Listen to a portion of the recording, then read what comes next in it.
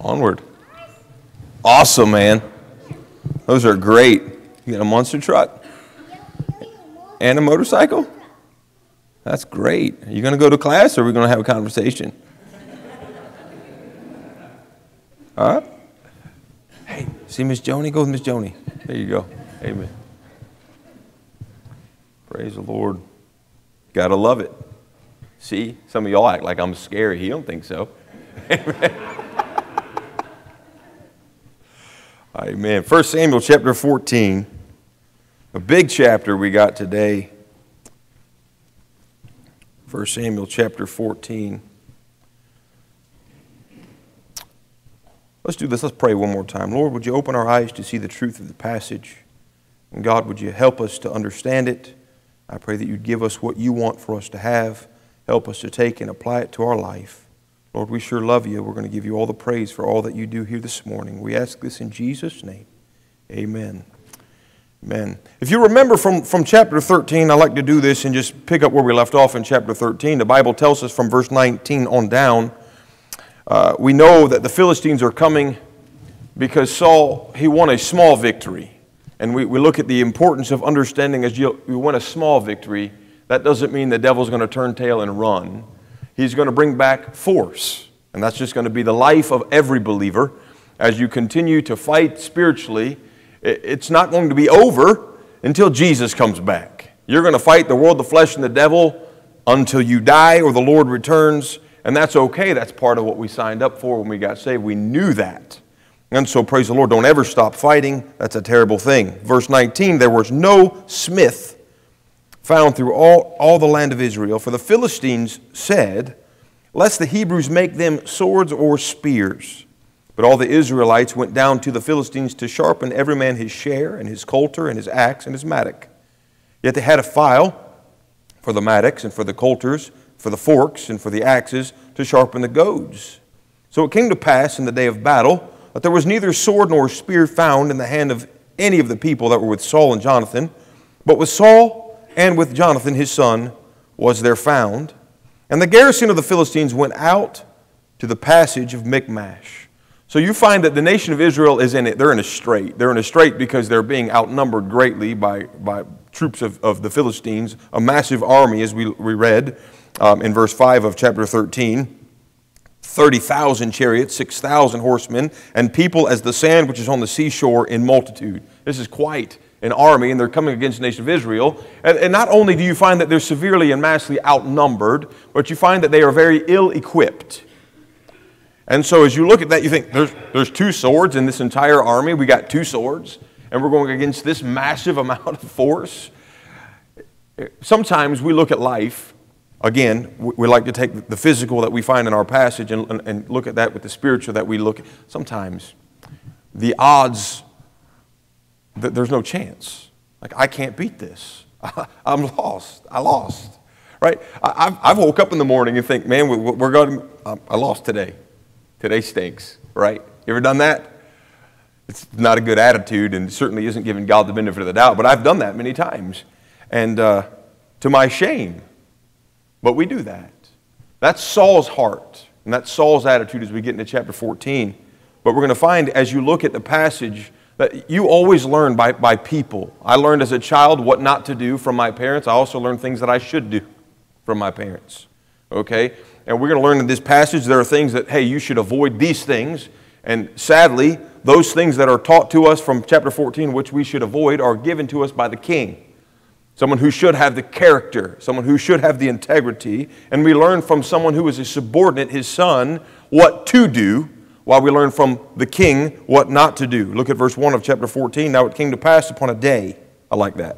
The Lord is just a blessing. There was a day, you know, that Jonathan the son of Saul said to the young man that bare his armor, come, let us go over to the Philistines' garrison that is on the other side. But he told not his father. Hey, let's go look at what's going on. But he takes one man with him, his armor bearer. Now, his armor bearer is another testament that we're going to look at today. The armor bearer of Jonathan is not named, but he's a great man. That is a fantastic individual. And he goes. Like, okay, the army of Saul, no chance. Hey, let's just you and me do it. Right? It doesn't say they're going to go fight. It just says, hey, let's go see. In verse 2, the Bible says, and Saul tarried in the uttermost part of Gibeah under a pomegranate tree, which is in Migron, and the people that were with him were about 600 men. Once again, when you're comparing that to the thousands of chariots and horsemen and people, that 600 men is nothing. But we've seen God do this before. In verse 3, the Bible says, and Ahiah, the son of Ahitub, Ichabod's brother, the son of Phinehas, the son of Eli, the Lord's priest in Shiloh, wearing an ephod. And the people knew not that Jonathan was gone. So we find that Saul is there, but he's there with the priest of God. And you would think, okay, if I'm in the right place with the priest of God, that I'm doing right. Not always is that the case. Sometimes the right thing to do is to be in the battle. In verse 4, and between passages by which Jonathan sought to go over unto the Philistines' garrison, there was a sharp rock on the one side, a sharp rock on the other side. And the name of the one was Bozez, and the name of the other, Sini.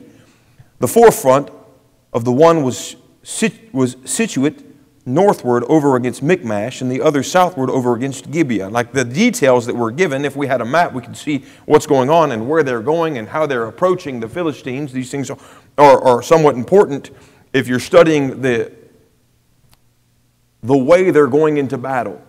In other words, for lack of time, we'll say it this way. They're going with a great disadvantage. They don't have the advantage. They don't have the high ground. They're actually going up to the Philistines. Not only are they going up, but the Philistines are behind places of armament, places of refuge, places by which they can defend themselves. And say, let's go up there anyway. Let's fight this anyway. All we can see as we go along, the spiritual application is great. Because so many times it is pointless, we think, it's pointless. I have fought this battle, I have lost.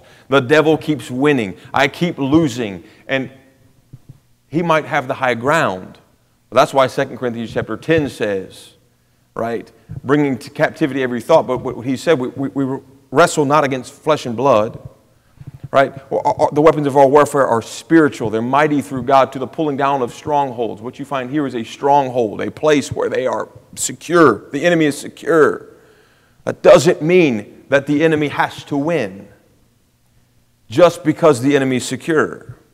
The Philistines have consistently won for decades. They have won. That doesn't mean that they have to be secure here and now. Learn this, church. Learn this. Because spiritually speaking, sometimes we get in an attitude of defeat because we have constantly and consistently been defeated. We think, well, that's just the way it has to be. No. It is not the way it has to be. Doesn't matter how secure the enemy is. Doesn't matter if they have the high ground. Doesn't matter. We're still told we can win. Look at this. Look at verse 6. Verse 6 is beautiful. And Jonathan said to the young man that bears armor, come, let us go over unto the garrison of these uncircumcised. It may be that the Lord will work for us. It just might happen. You know what that is? The epitome of giving God the benefit of the doubt. That's what that is. It just may be. Like, let's just try it. Let's just see if God doesn't do something. I want to preach that verse so badly. We have a big chapter to look at. But guys, going against the world, the flesh, and just going against your own flesh. It may be that if I stand up to the things that come into my mind, if I stand up to the temptations that the devil lays out in front of me, it just may be that if I stand against those, God will work for us. As a matter of fact, we're not in the Old Testament anymore. It's guaranteed that if we will do that, God will work for us. We have a promise from God. There hath no temptation taken you, but such as is common to man. But God is faithful. Every time. So don't just think, but I've always lost. Don't think that way. Don't think that. Think, it may be that if I stand against this enemy, God will do something mighty. And it just may be. Look at this. Let's read it again. And Jonathan said to the young man that bears armor, come, and let us go over to the garrison of these uncircumcised. It may be that the Lord will work for us, for there is no restraint to the Lord, to save by many or by few. God is not limited to say, well, in order for you to win, you're going to need 17,000 more volunteers so that we can make this happen. God doesn't need anybody.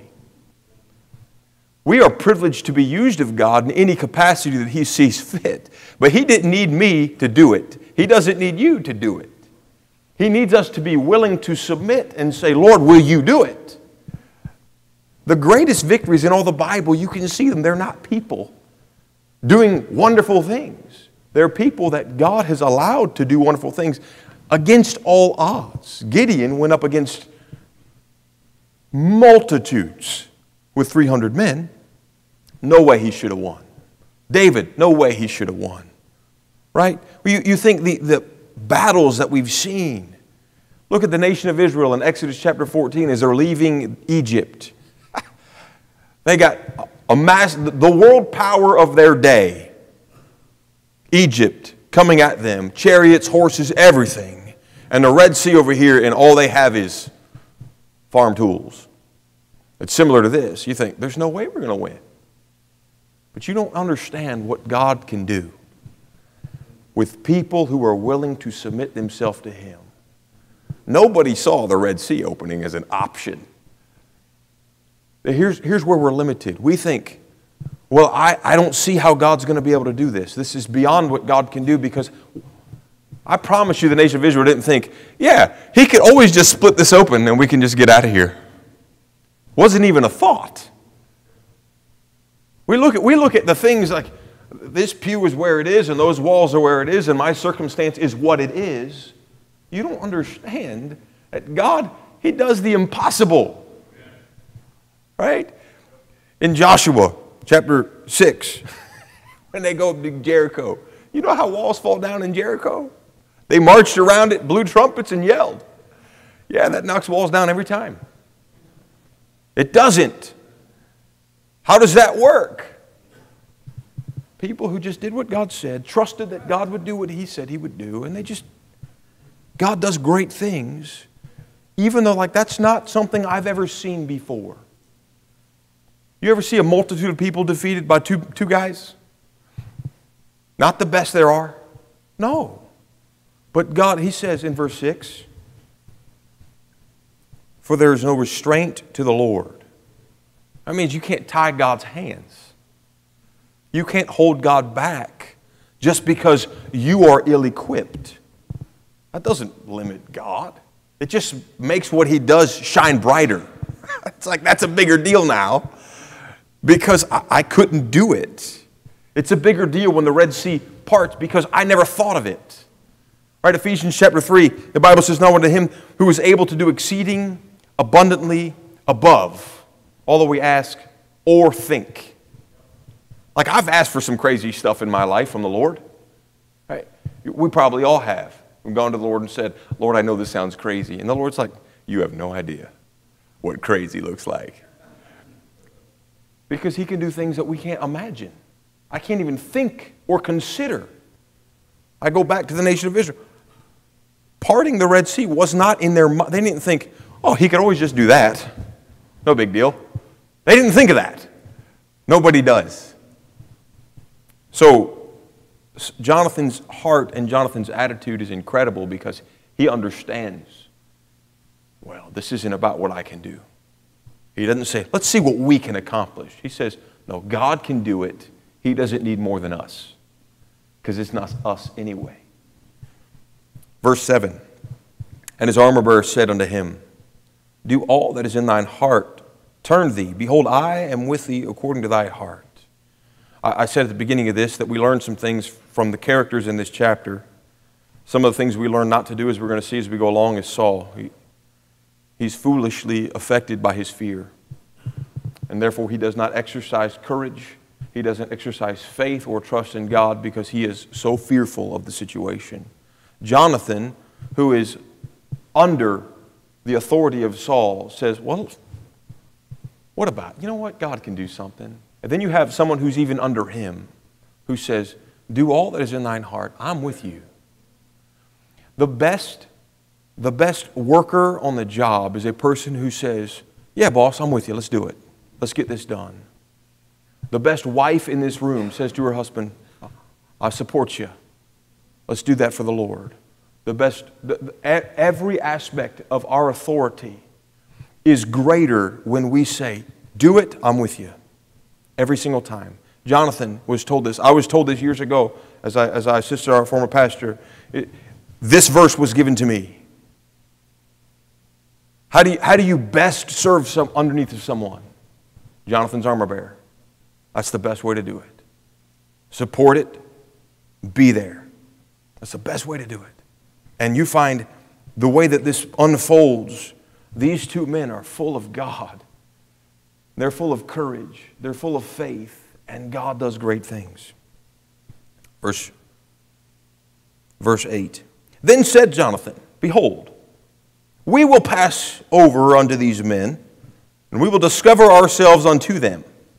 If they say thus unto us, tarry, we will come up to you, then we will stand still in our place and not go up unto them. But if they say thus, come unto us, then we will go up, for the Lord hath delivered them into our hand, and this shall be a sign unto us. You ever do stuff like this? It's not always recommended. Okay?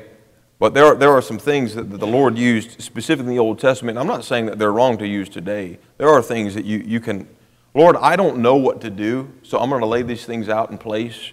Would you help me to be able to see what to do? Right? If there's a brick wall in the way, I'm going to be smart about it and turn around. I'm not going to be like, oh, that's just the devil's opposition, and try to run through the brick wall, all right? Use some sense. That's what he's doing. He's trying to exercise the sense that God gave him. Also, he's trying to exercise the faith in the Lord. So he says, look, if they want to fight on their terms, this is strange. That's how I know that God's winning. They want to fight where we have the better position. We're going to walk away, which is backwards from the way that anyone would think.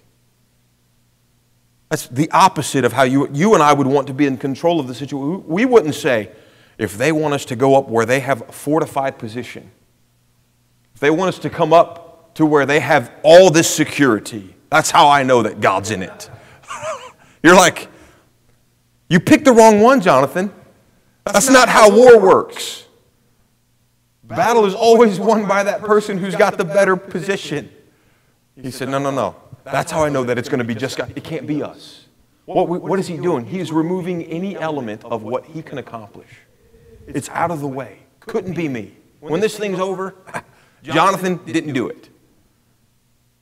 Except for the fact that he exercised all that faith and all acknowledging that God was all-powerful and could do some great things. Verse 11, and both of them discovered themselves unto the garrison of the Philistines. And the Philistines said, behold, the Hebrews come forth out of the holes where they had hid themselves. That's a mocking term. And the men of the garrison answered Jonathan, his armor bearer, and said, come up to us, and we will show you a thing. Let me show you something. Hey, check this out. Like, they knew they were being played, but that was the deal.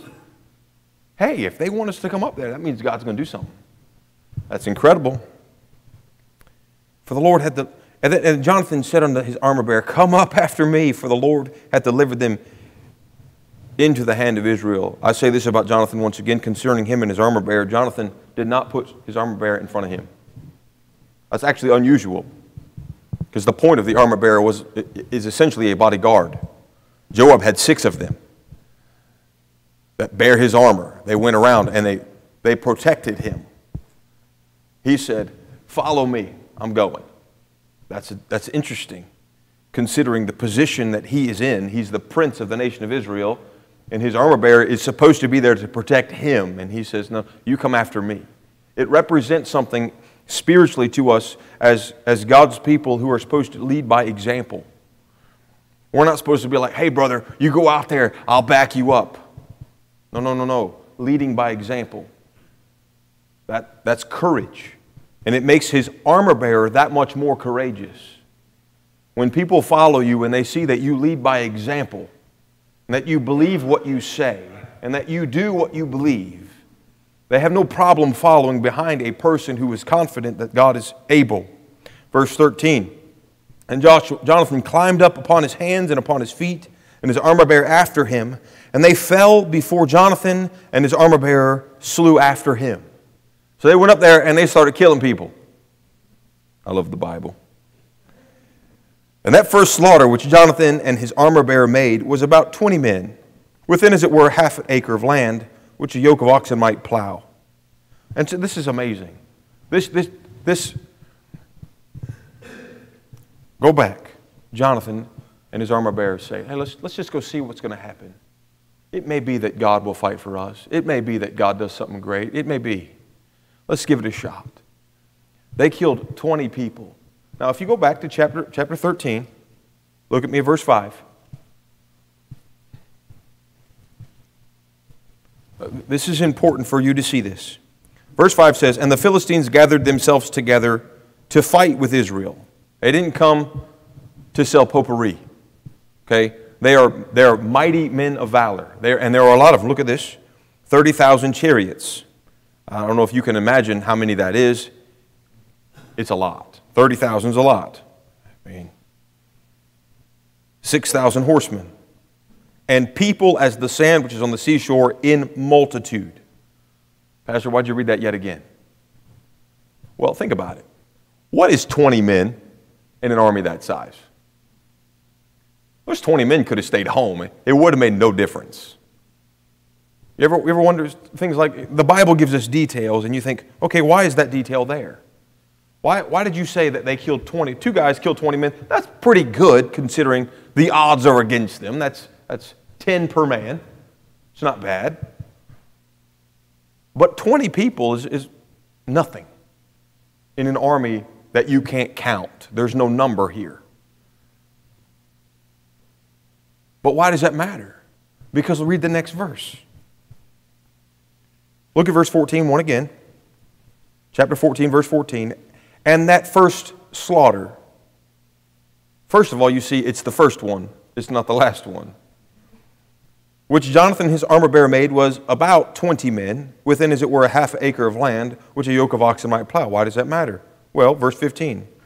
And there was a trembling in the host, in the field, and among all the people.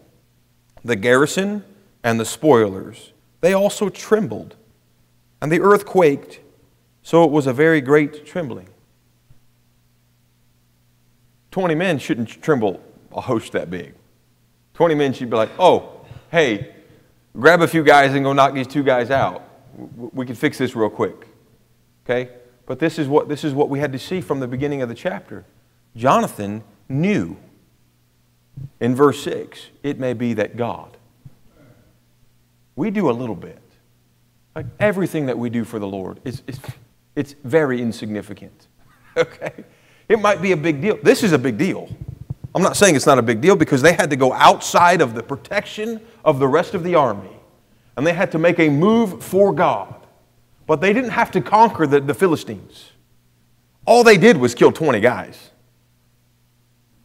Not a big deal. But that was enough for God to say, okay, I'm going to bless that. Here I come. That's all it took. We have to see that because sometimes we think, well, I can't take on that great enemy. Well, maybe you don't have to. Maybe you take on that little piece that God told you to take on and watch Him do the rest. We get consumed with this mentality of, that's just too much. Well, God didn't say take it all out. He said do a little bit. Do you really think, guys, I'm having a good time, hope you are, amen. Do you really think that Jonathan, his armor-bearer, shook the earth? Did the earth shake? Who do you think did that?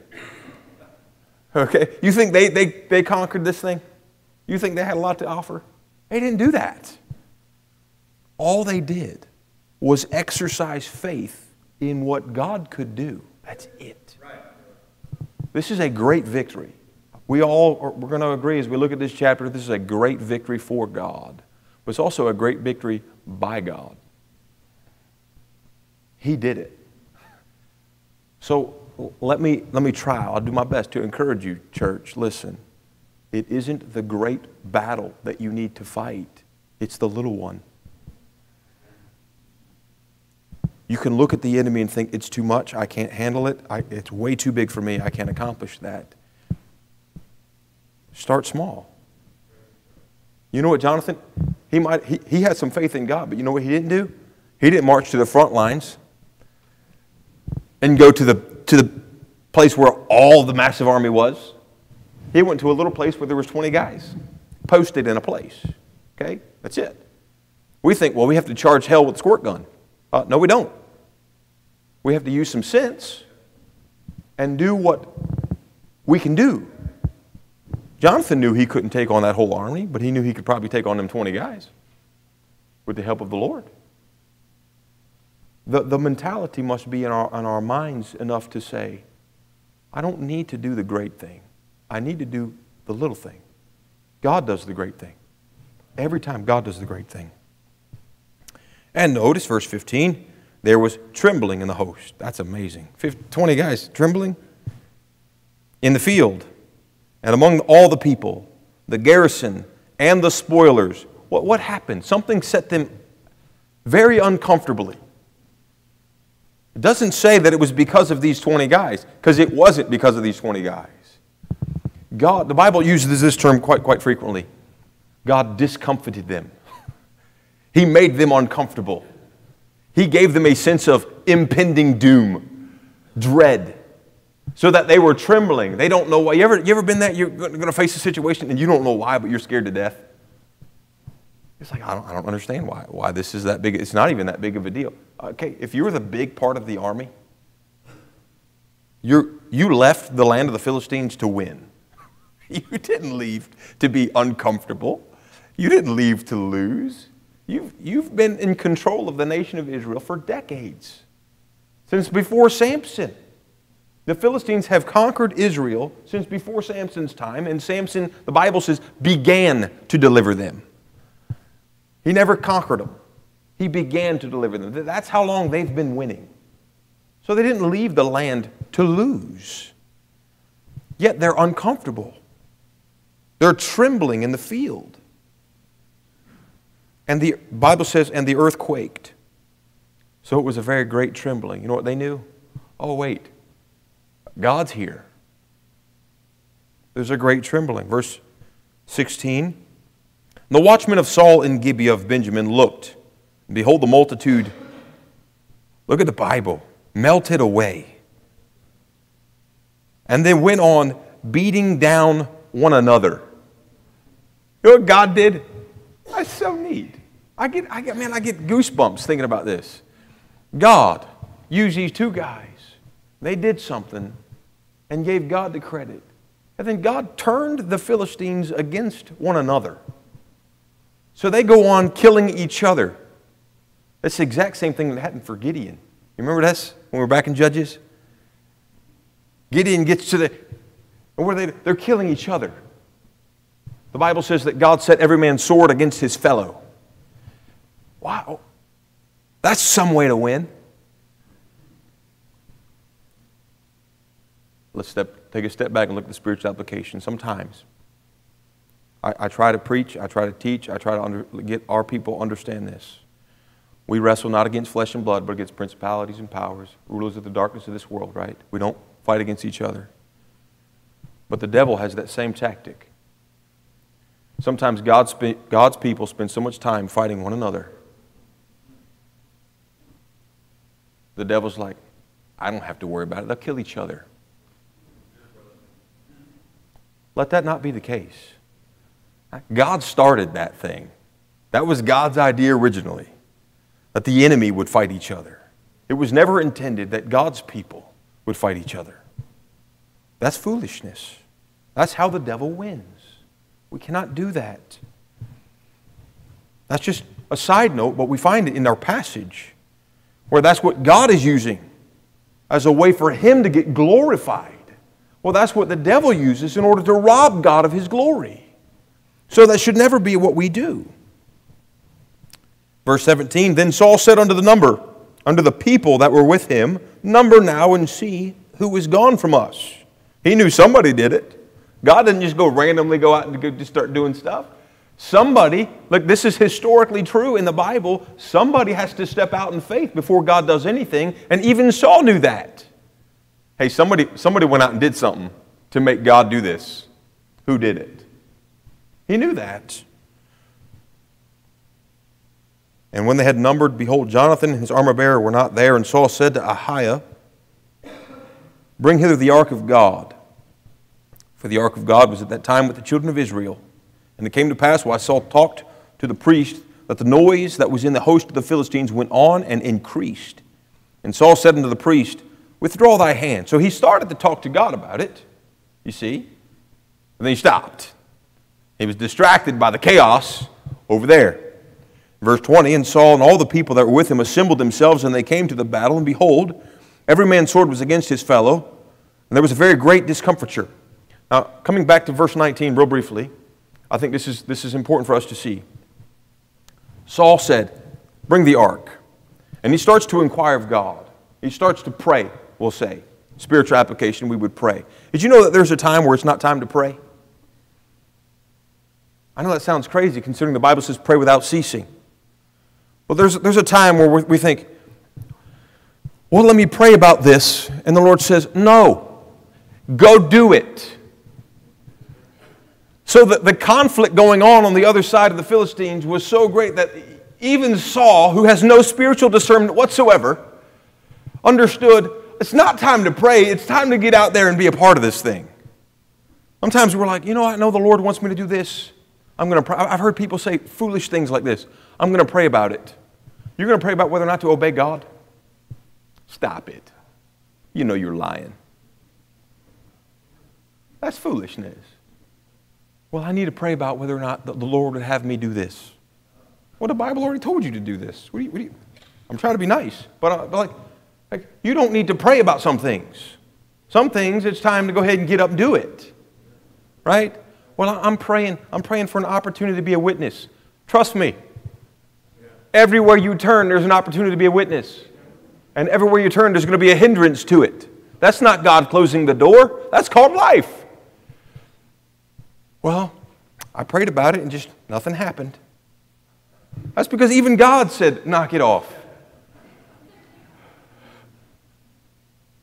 I'm not trying to be smart now. Like I'm saying, like we over-spiritualize so many things while we under-spiritualize other things. We give God credit for Him changing His mind about our life all the time, but we don't give Him credit when He does miraculous, wonderful things in our life. Somehow that was the doctor who healed this problem, and God is the one who doesn't know what He wants for me to do. You see how we're giving God credit where it doesn't belong? God knew what He wanted you to do. He told you what He wanted to do, and you decided, I'm going to pray about it. What you really meant was, I'm going to try to get God to change His mind. A lot of us go to God with our mind already made up.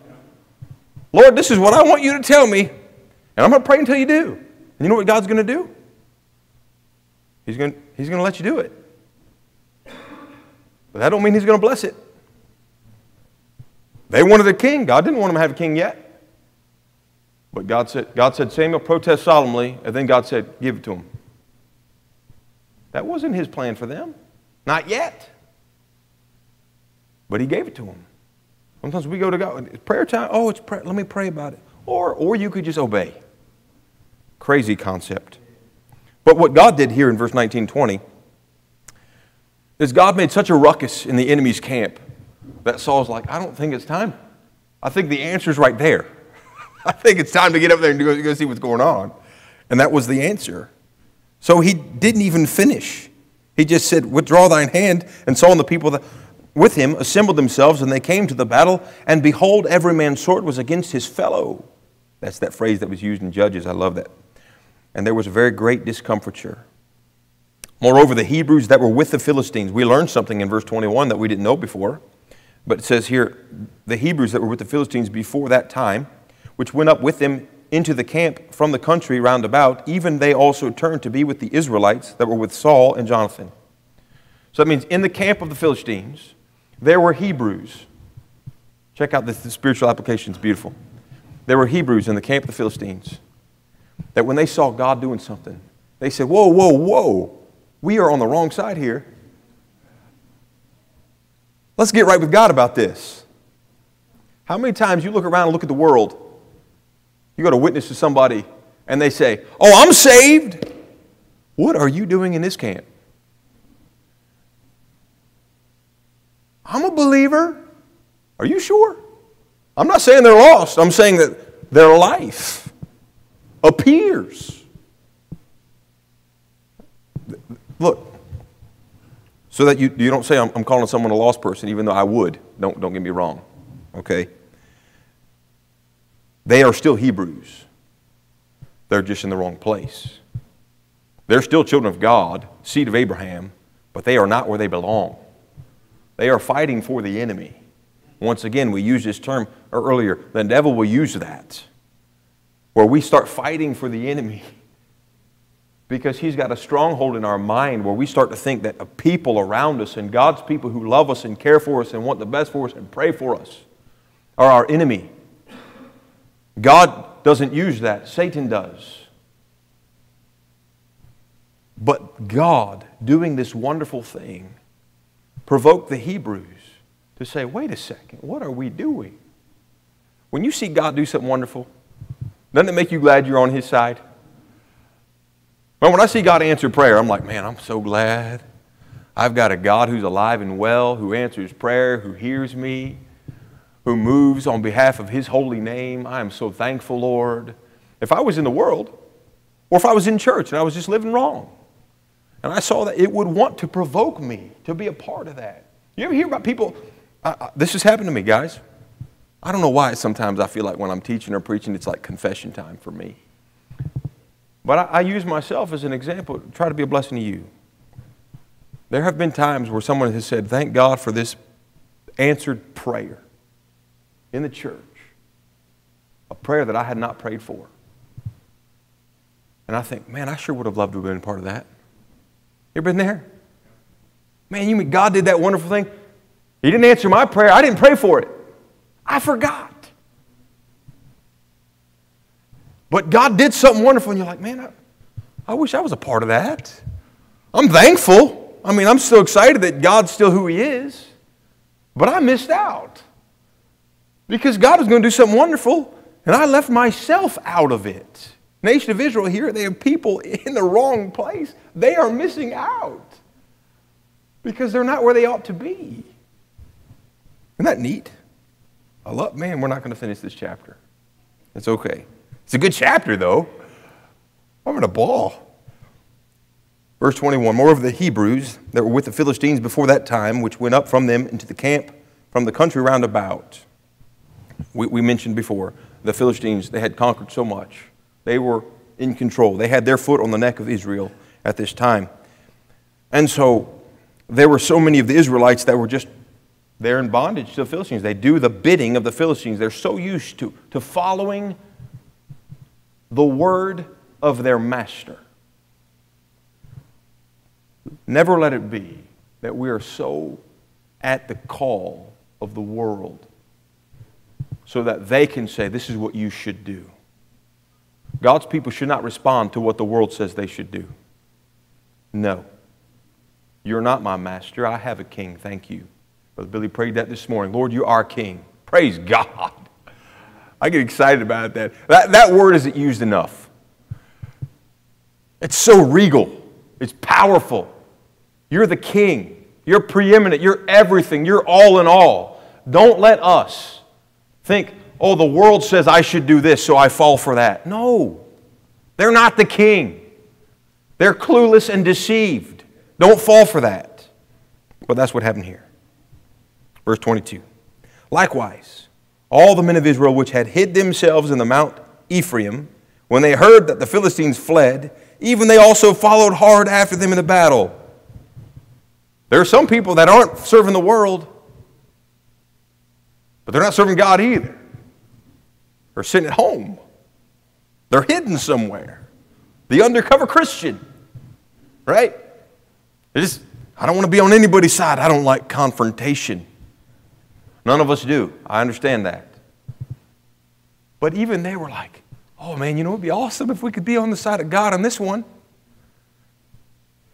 I'm going to get out of this hiding place and stand up to the enemy and do what God would have me to do. Isn't it amazing that when one guy said to his armor bearer, let's go see. And as you read the chapter, the way that it opens up and unfolds, you find God does wonderful, like people who are backslidden on God, who have turned their back on things of God, are coming back home. People who are hiding from the fight, not in it at all. They're like, no, let's, because one guy looked at another guy and said, it may be that God. Isn't that incredible? What could God do in a little church like ours if one guy would just say, you know what? What could God do if? Fill in the blank. I don't know if you're on the Philistine side. I don't know if you're hiding. I don't know if you're Jonathan and his armor. I don't know where we are today. But before God, look at yourself and say, Lord, what am I? Am I what I'm supposed to be? Am I doing what I'm supposed to be doing? Because we sometimes are not. Look, both of these groups of people, I don't want to be them. Right? Honestly, I don't even want to be with Saul. I know that's where they're supposed to be following that leadership. I want to be with Jonathan, man. It may be that God. Step out. Verse 22 again, likewise all the men of Israel, which had hid themselves in Mount Ephraim, when they heard that the Philistines fled, even they also followed hard after them in the battle. They got up and they went to war. They didn't say, oh, I'm working my way into it. You know, sometimes it takes a while. No. They grabbed their pitchfork or something and said, hey, they got swords, I'll get one of theirs. Amen. Verse 23. So the Lord saved Israel that day, and the battle passed over Bethaven. So the Lord saved Israel that day. Oh, Jonathan did something wonderful. You know what he did? He just provoked the Lord. He just got God's attention. He didn't do anything great. He said, it just may be that God will do something great. Let's stir it up and see what happens. That's it. It's always a blessing to know the end of the story. It really is. It's an encouragement. It's wonderful to say God's going to win. I'm so excited. Even if God never answered a prayer in here, I read the end. I know what's going to happen. He wins. I want to be on his side because he's the winner. I'm not one of those people who cheer for the underdog. That doesn't make any sense to me. Right? Especially if you know they're going to lose. It's a blessing. Israel's the underdog in this passage. God brings them up. That's a blessing. But you know what? Why would you pick the Philistine side if you know they're going to lose? You know they are. The problem is this, and we're going to be finished. Look up again at verse 21. Moreover, the Hebrews that were with the Philistines. You know every Hebrew knows that God made a promise to the nation of Israel and that they're going to have that land and they're not going to be in bondage anymore. Every one of them knew that. Every Christian in this room knows that Jesus is coming back. Every one of them. You know what the Hebrews didn't know? Is it going to happen in my lifetime? So because they didn't know whether or not it was going to happen today or tomorrow or next year or even in my lifetime at all, they thought, well, the easier road is to just submit to the authority that I've been given. I'm not going to fight against the Philistines because they're our leaders. They are over us. Like the world is for every Christian in here. The oppression of the world, you could cave and say, well, it's just easier. Because I don't know if the Lord's coming. I know he's coming back, but I don't know if he's coming back today. But what if he comes back today?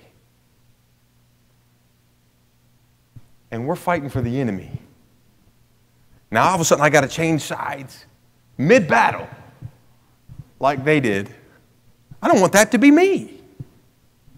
You want that to be, you really want to be like, Lord, I just didn't think it was going to happen today. I thought I had time. You don't have time. We don't got that kind of time, guys.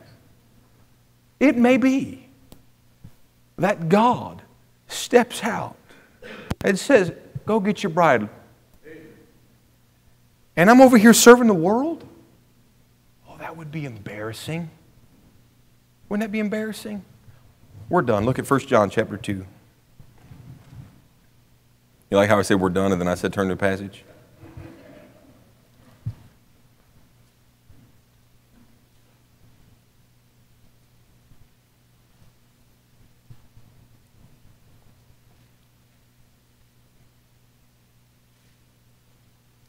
First John chapter 2.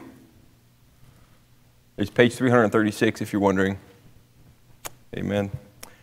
Verse 28, he says this, and now, little children, abide in him, not in the world, in him. This is the same book in verse 15, love not the world, neither the things that are in the world. If any man love the world, the love of the Father is not in him.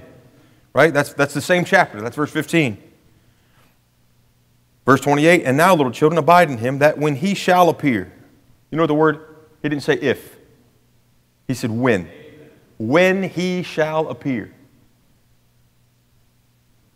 We may have confidence and not be ashamed before him at his coming.